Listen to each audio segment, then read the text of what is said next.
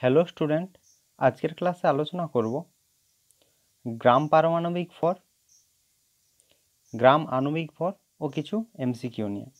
এই গ্রাম পারমাণবিক ভর যে আছে সেটা জানার জন্য তোমাদেরকে জানতে হবে কি পরমাণু, ঠিক আছে, বা পরমাণু কী কী নিয়ে গঠিত। আর আণবিক ভর জানার জন্য অণু কী কী নিয়ে তৈরি হয় সেটা জানতে হবে। আগের ক্লাসে আমি বলেছিলাম পরমাণু আর অণু সম্বন্ধে, আজকের ক্লাসও আরেকবার রিপিট করে দিচ্ছি, ঠিক আছে। পরমাণু গঠিত হয় ইলেকট্রন, প্রোটন আর নিউট্রন নিয়ে। প্রোটন আর নিউট্রন থাকে নিউক্লিয়াসের মধ্যে, আর নিউক্লিয়াসের বাইরে ইলেকট্রনগুলি থাকে, ঠিক আছে। এরপর কি তাহলে বলেছে পারমাণবিক ভর, তাহলে কী জিনিস? তাহলে পারমাণবিক ভর তৈরি হয় বা পারমাণবিক ভরের মান হয় এই প্রোটন আর নিউট্রন ভরের মান। আর ইলেকট্রনের মানটা খুব ছোট হওয়ার জন্য ইলেকট্রনের ভরটা নেওয়া হয় না, ঠিক আছে। বোঝা গেছে আশা করি কি বলতে চাইছি। আর অণু যে আণবিক ভর তাহলে অণু কী কী নিয়ে তৈরি? অণু তৈরি হয় দুই বা ততোধিক কি পরমাণু নিয়ে, দুই বা ততোধিক পরমাণু নিয়ে। তাহলে অণুর ভর নির্ভর করছে কার উপর? দুই বা ততোধিক পরমাণুর উপর। আশা করি পারমাণবিক ভর আর আণবিক ভর কোন বিষয়ের উপর, কিসের উপর নির্ভর করে সেটা তোমরা বুঝতে পেরেছো, ঠিক আছে। তাহলে কি যে প্রথমে বলেছে যে গ্রাম আণবিক ভর কী জিনিস? গ্রাম আণবিক ভর, এখানে আমরা তো বলছিলাম যে কি পারমাণবিক ভর কি? যেটার মধ্যে যে একটা পরমাণুতে অবস্থিত পরমাণুর নিউক্লিয়াসে অবস্থিত প্রোটন আর নিউট্রনের ভরটাই হচ্ছে পরমাণুর ভর। তাহলে এই গ্রাম পারমাণবিক ভর কী জিনিস? তাহলে কি বলেছে যে গ্রাম পারমাণবিক ভর হচ্ছে কোনো মৌলের পারমাণবিক ভরকে গ্রাম এককে প্রকাশ করলে যত গ্রাম হয় তত গ্রাম ভরকে বলা হয় ওই মৌলটির এক পরমাণু বা গ্রাম পারমাণবিক ভর। তাহলে কি যে পারমাণবিক ভর যা হবে তারপরে যদি আমরা গ্রাম লিখে দিই সেটা হচ্ছে গ্রাম পারমাণবিক ভর, ঠিক আছে। একটা তোমরা উদাহরণ দিলে বুঝতে পারবে। একটা আমরা উদাহরণ নিয়েছি যে অক্সিজেন O2 লেখা হয়েছে। এখানে একটা জিনিস বুঝতে হবে যে O2 যখন যদি বলে যে তার পারমাণবিক ভর কত, ঠিক আছে, তাহলে তখন শুধুমাত্র বুঝতে হবে যে অক্সিজেন পরমাণুর কথা বলা হচ্ছে। আর O2 যখন বলা হবে তখন অক্সিজেন অণুর কথা বলা হচ্ছে। এখানে বলেছে পরমাণু, তাহলে কি অক্সিজেনের পারমাণবিক ভর হয় 16, ঠিক আছে। অক্সিজেনের পারমাণবিক ভর হচ্ছে 16। আর তাহলে তার গ্রাম পারমাণবিক ভর কত হবে?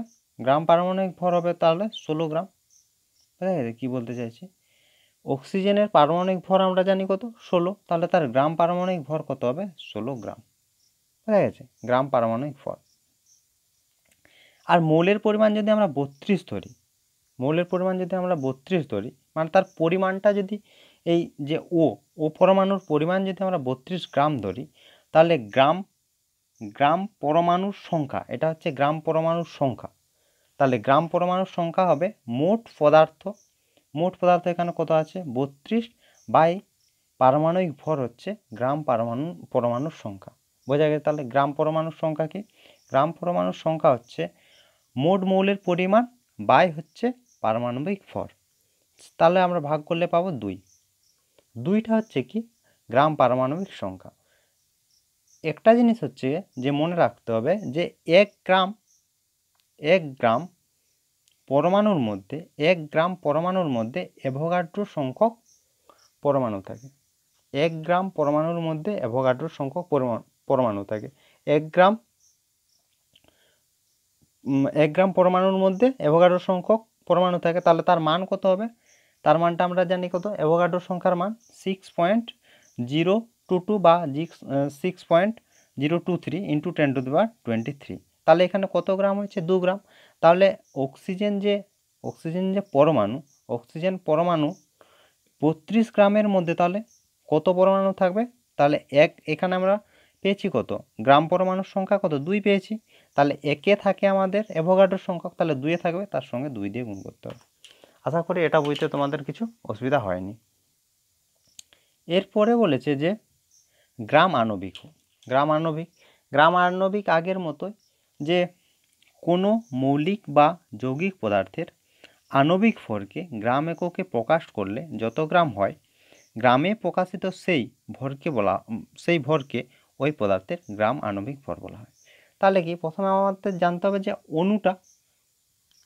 যে অণুটার কথা বলছে, সেই অণুটা কি কি নিয়ে তৈরি হচ্ছে। এখানে যে উদাহরণ দিয়েছে সেটা বলেছে অক্সিজেন অণুর কথা বলা হয়েছে।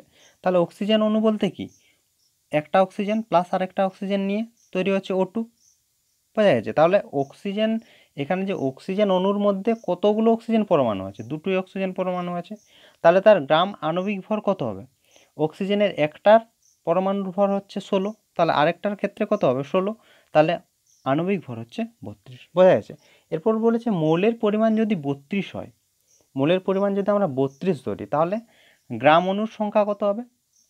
আগেও বললাম কত, মোট পরিমাণ 32 বাই আণবিক পরিমাণ। সেখানে কি ছিল?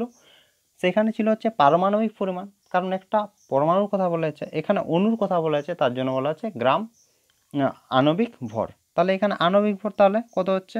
32/32, তাহলে তার ভাগ করলে আমরা কত পাচ্ছি? 1। তাহলে 1 গ্রাম অণুর মধ্যে সবসময় মনে রাখতে হবে যে 1 গ্রাম অণুর মধ্যে থাকছে কত? অ্যাভোগাড্রো সংখ্যক অণু। 1 গ্রামের ক্ষেত্রে থাকছে অ্যাভোগাড্রো সংখ্যক অণু, অর্থাৎ 6.022 × 10⁻23। তাহলে 1 গ্রামের ক্ষেত্রে এখানে তাহলে অণুর সংখ্যা হচ্ছে 6.022 × 10⁻23, বোঝা গেছে। এখানে যদি আমাদের বেরোতো 5, ঠিক আছে, যদি বেরোতো 5, তাহলে এর সঙ্গে আমাদেরকে 5 দিয়ে গুণ করতে হবে, বোঝা গেছে আশা করি। কয়েকটা উদাহরণ দিলে তোমরা খুব ভালোভাবে বুঝতে পারবে, ঠিক আছে। এরপর বলেছি কীভাবে আসছে। এখানে একটা ছক নেওয়া হয়েছে, এখানে গ্যাসীয় পদার্থ দেওয়া আছে, আণবিক ভর দেওয়া আছে, গ্রাম আণবিক ভর, আর হচ্ছে পদার্থের পরিমাণ, অণুর সংখ্যা, তারপরে এসটিপিতে তার আয়তন। আয়তন কি বলেছিলাম, যে 1 মোলের ক্ষেত্রে আয়তন হয় সব সময় 1 মোল। 1 মোল মানে কি? 1 গ্রাম অণু। 1 গ্রাম অণু বা 1 মোল সমান হয় 1 গ্রাম অণু, ঠিক আছে। গ্রাম আর হচ্ছে অণু, 1 গ্রাম অণু, ঠিক আছে। এরপর হচ্ছে কি, যে প্রথমে দিয়েছে H2, ঠিক আছে, এখানে দিয়েছে আণবিক ভর। তাহলে আণবিক ভর বলতে আমাদের সবসময় মনে রাখতে হবে যে পরমাণু নিয়ে তৈরি হয়েছে অণু, ঠিক আছে। আণবিক ভর, তাহলে এখানে হাইড্রোজেন তাহলে কি নিয়ে তৈরি হচ্ছে? H2 তৈরি হচ্ছে দুটো হাইড্রোজেন পরমাণু নিয়ে, H+H নিয়ে, ঠিক আছে। এখানে আণবিক ভর হাইড্রোজেনের ক্ষেত্রে কত হয়? হাইড্রোজেনের ক্ষেত্রে আমরা পেয়েছি 1, একটা হাইড্রোজেনের ক্ষেত্রে, আরেকটা হাইড্রোজেনের ক্ষেত্রে 1। তাহলে আণবিক H2 অণুর আণবিক ভর হচ্ছে 2 যোগ করলে হচ্ছে 2, 1 যোগ করলে হচ্ছে 2, ঠিক আছে। আর তাহলে বলেছিলাম কি, আণবিক ভর, গ্রাম আণবিক ভর, তাহলে যা আণবিক ভর বেরোবে তার সঙ্গে আমরা শুধু গ্রাম যোগ করে দেবো, তাহলে হচ্ছে তার আণবিক ভর, গ্রাম আণবিক ভর কত পেলাম? 2 গ্রাম। আশা করি বুঝতে অসুবিধা হয়নি। এবার আমরা ধরে নিচ্ছি যে পদার্থের পরিমাণ হচ্ছে 2 গ্রাম, তাহলে গ্রাম অণুর সংখ্যা কত হবে? গ্রাম অণুর সংখ্যা হবে মোট পদার্থের পরিমাণ বাই আণবিক ভর, গ্রাম আণবিক ভর। তাহলে গ্রাম আণবিক ভর 2 দিয়ে ভাগ করলে কত হচ্ছে? 1, ঠিক আছে।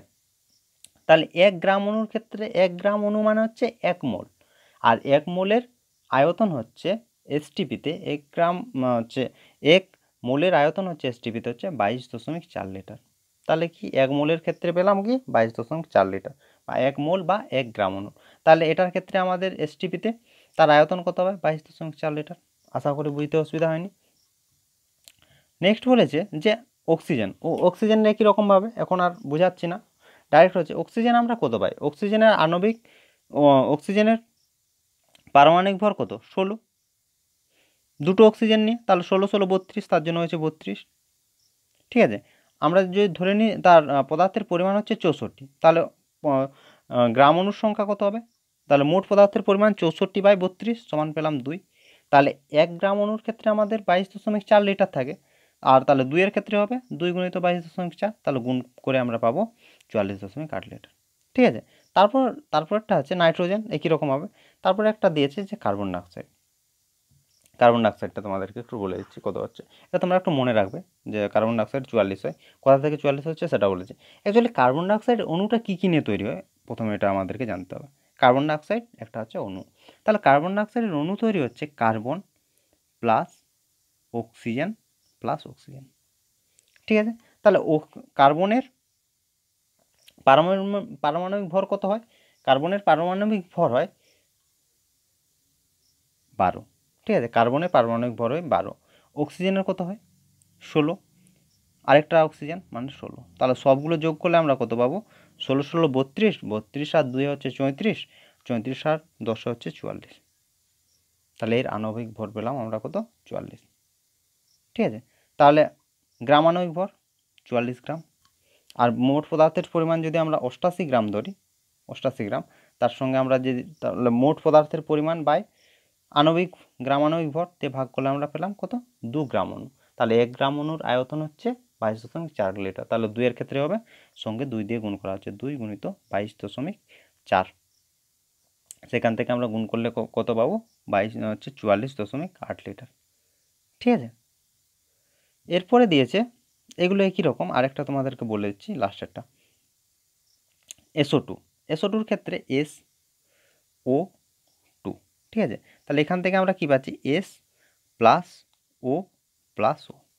এসের ক্ষেত্রে কত হয়? এসের ক্ষেত্রে হয় কত? 32। এসের ক্ষেত্রে হয় 32, 36 লেখা হয়ে গেছে। এস ইকুয়াল টু 32 প্লাস হচ্ছে ও মানে 16 প্লাস 16, ঠিক আছে। তাহলে যোগ করলে আমরা কত পাবো? 16 16 32 আর 32 32 32 যোগ করলে হবে 64। তাহলে তার আণবিক ভর হচ্ছে কত? 64। আর গ্রাম আণবিক ভর হচ্ছে 64। আর এটা যদি আমরা 640 গ্রাম ধরি মোট পদার্থের পরিমাণ, তাহলে গ্রাম অণুর সংখ্যা কত হবে? 640/40 সমান হচ্ছে 10 গ্রাম অণু। তাহলে 1 গ্রাম অণুর মধ্যে 1 গ্রাম অণুর আয়তন হচ্ছে 22.4 লিটার। তাহলে 10 গ্রাম অণুর আয়তন হবে 10 গুণিত 22.4 লিটার। তাহলে গুণ করলে তো আমরা পাবে 244 লিটার, ঠিক আছে। আশা করি এই ছকটা বোঝা গেছে। দেখো তোমরা একটা লক্ষ্য করো যে এইখানে যে গ্রাম অণুর সংখ্যা, এটা আমরা আয়তন পেয়েছি। এখান থেকে যদি মানে কোশ্চেন হতো এরকম যে H2 অণুর মধ্যে কত সংখ্যক অণু বর্তমান, H2 অণু কত সংখ্যক অণু বর্তমান, তাহলে হচ্ছে 1 গ্রাম অণুর ক্ষেত্রে 22 এর আয়তন হচ্ছে 22.4। তো আয়তন হচ্ছে 22.4, কিন্তু যদি বলতে এর এই 1 গ্রাম অণুর মধ্যে কত সংখ্যক অণু বর্তমান মানে 1 গ্রাম অণুর মধ্যে, তাহলে অ্যাভোগাড্রো সংখ্যক, তাহলে হচ্ছে অ্যাভোগাড্রো সংখ্যক কত হয়? অ্যাভোগাড্রো সংখ্যাটা হয় সবসময় কত? 6.022 ইন্টু 10⁻23।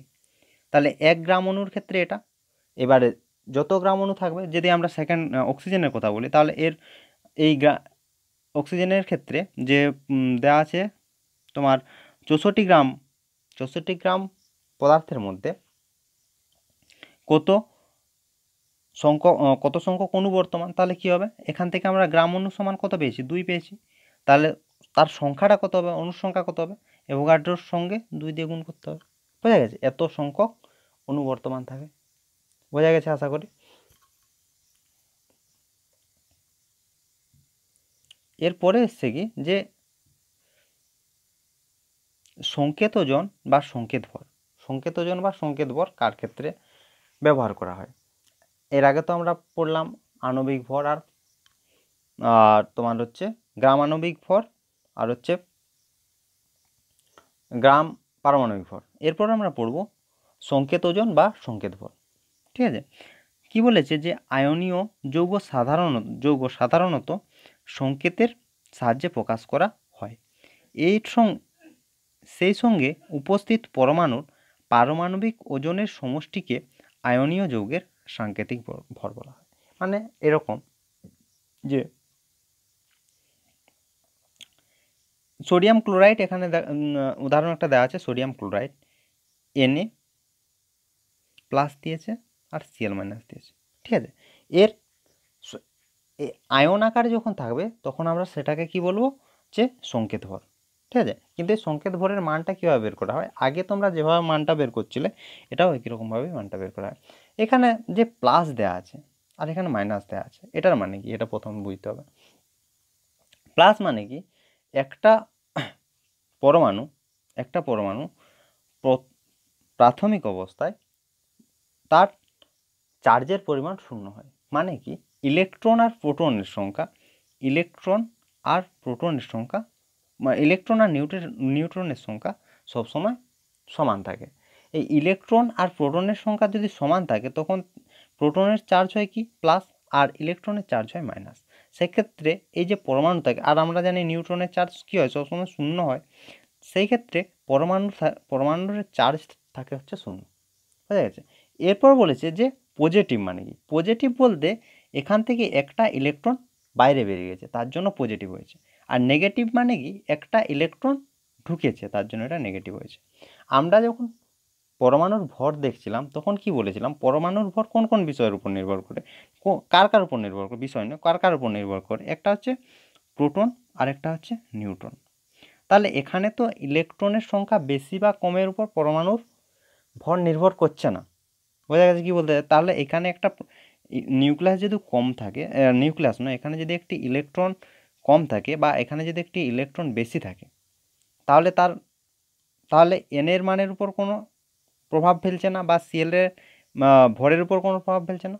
বোঝা গেছে আমি কি বলতে চাইছি? দেখো তাহলে এখানে দিয়েছে কি, সোডিয়াম ক্লোরাইডের ভর দেওয়া আছে 58.5। ঠিক আছে, 58.5। তাহলে এটা কোথা থেকে আসছে? তাহলে আমি তার জন্য একটু আগে যা কিছু বললাম প্লাস মাইনাসটা ভুলে যাবো, যে এনএ প্লাস সিএন নিয়ে তৈরি হচ্ছে। তাহলে এনের ভর কত? এনএ সোডিয়ামের ভর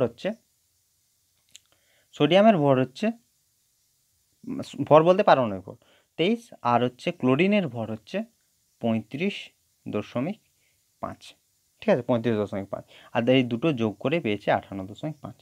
বোঝা গেছে? তাহলে হচ্ছে সংকেত ভর বা সংকেত ওজন। এরপর হচ্ছে এমসিকিউ। এর আগে যে ক্লাসটা ছিল সেই ক্লাসে একটা তোমাদের কোশ্চেন ভুল বলেছিলাম, ওই কোশ্চেনটা আগে করাচ্ছি, তারপর আজকের ক্লাসের এমসিকিউগুলো নিয়ে আলোচনা করছি। ঠিক আছে, আগের ক্লাসে যে কোশ্চেনটা ছিল 4 নম্বর দাগের, সেটা হচ্ছে প্রদত্ত কোনটি অর্থহীন। ঠিক আছে, অপশান এতে দিয়েছে 1 মোল ইলেকট্রন, সেকেন্ড অপশানে দিয়েছে 1 মোল সোডিয়াম পরমাণু, তারপর বলেছে যে 1 মোল পটাশিয়াম আয়ন, আর ডিতে দিয়েছে 1 মোল হাইড্রোজেন। ঠিক আছে, 1 মোল। মোল যখনই থাকবে তখনই মনে রাখবে তার সঙ্গে হয় ইলেকট্রন যোগ থাকবে, না হলে পরমাণু যোগ থাকবে, না হলে আয়ন যোগ থাকবে। ঠিক আছে, এই তিনটে যোগ থাকবে অবশ্যই, বা অণু থাকতে পারে। ঠিক আছে, অণু থাকতে পারে। আর এইখানে লাস্টের যে অপশানটা দিয়েছে অপশান ডি, এতে দেওয়া আছে কি 1 মোল হাইড্রোজেন, এখানে অণু বা পরমাণুর কথা বলা হয়নি, তাহলে উত্তর হবে এক্ষেত্রে অপশান ডি। এরপর কোশ্চেন, যে আজকের এমসিকিউ যে কোশ্চেনগুলো আছে সেগুলো একটু দেখো, যে 44 গ্রাম কার্বন ডাইঅক্সাইডে অণুর সংখ্যা কত? 44 গ্রামটা তোমাদেরকে এক্ষুনি বললাম যে কার্বন ডাইঅক্সাইডের ক্ষেত্রে 44 হয়, তবু আরেকবার বলছি যে কার্বন ডাইঅক্সাইড CO2 হচ্ছে কত হচ্ছে, কার্বনের কত হয়, কার্বনের হয় 12, আর দুটো অক্সিজেন, তাহলে 16 + 16, তাহলে 16 16 32, 44। ঠিক আছে, 44 গ্রাম বলতে 1 গ্রাম অণু। ঠিক আছে, কারণ মোট পদার্থের পরিমাণ কত দেওয়া আছে 44, তাহলে 44/44, তাহলে হচ্ছে 1 গ্রাম অণু। 1 গ্রাম অণুর মধ্যে কত থাকে, অ্যাভোগাড্রো সংখ্যার মান কত হয় 6.022 × 10⁻23। তাহলে এক্ষেত্রে উত্তর হবে অপশান এ। বোঝা গেছে? তাহলে পরের কোশ্চেন বলেছে 2 গ্রাম অণু নাইট্রোজেন বলতে কি বোঝো? এখানে দিয়েছে অণু। ঠিক আছে, 2 গ্রাম অণু নাইট্রোজেন বলতে কি বোঝো? তাহলে 1 গ্রাম অণু নাইট্রোজেন বলতে কি?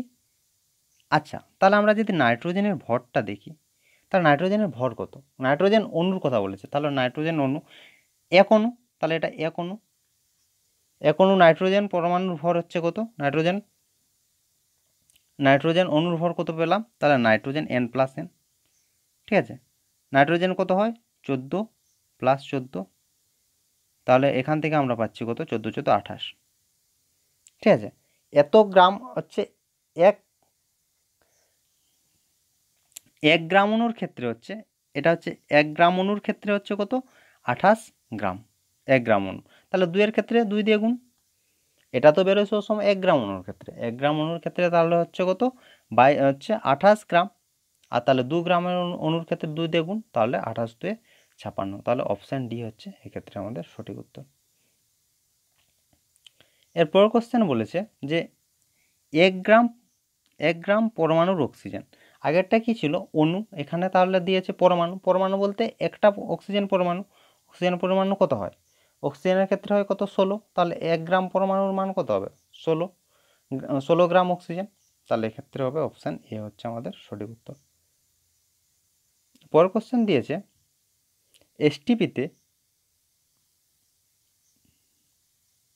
2 গ্রাম অণু কার্বন ডাইঅক্সাইডের আয়তন কত, 2 গ্রাম অণু, 1 গ্রাম অণুর আয়তন কত, 22.4 লিটার, এটা আমরা জানি। 1 গ্রাম অণুর ক্ষেত্রে, যে কোনো গ্যাসের ক্ষেত্রে 1 গ্রাম অণুর ক্ষেত্রে কত হয়, 22.4 লিটার। তাহলে 2 গ্রাম অণুর ক্ষেত্রে কত হবে, গুণিত 2, তাহলে হবে 44.8। তাহলে অপশান বি হচ্ছে এর সঠিক উত্তর। এরপর কোশ্চেনে দিয়েছে যে কোনটিতে অণুর সংখ্যা সর্বাধিক। ঠিক আছে, কোনটিতে অণুর সংখ্যা সর্বাধিক, এক্ষেত্রে আমাদের দেখতে হবে মোল, কার মোল বেশি, যার মোল বেশি থাকবে। এক মোলের ক্ষেত্রে থাকে অ্যাভোগাড্রোর সংখ্যক 6.022 ইন্টু 10⁻23। এটা হচ্ছে অ্যাভোগাড্রোর সংখ্যক এক মোলের ক্ষেত্রে। এখানে মোল যেহেতু সমান, তাহলে সবগুলোর ক্ষেত্রে কি সমান সংখ্যক অণু বর্তমান থাকবে, বোঝা গেছে। তাহলে এইরকম অঙ্কর ক্ষেত্রে আমাদেরকে দেখে নিতে হবে মোলটা। ঠিক আছে, ঠিক আছে, তাহলে আশা করি তোমরা সব কোশ্চেন বুঝতে পেরেছো, আর যে থিওরি পার্টটা ছিল সেই পার্টটাও তোমরা বুঝতে পেরেছো। তো আজ এই পর্যন্তই, তোমরা সবাই ভালো থেকো, বাই বাই।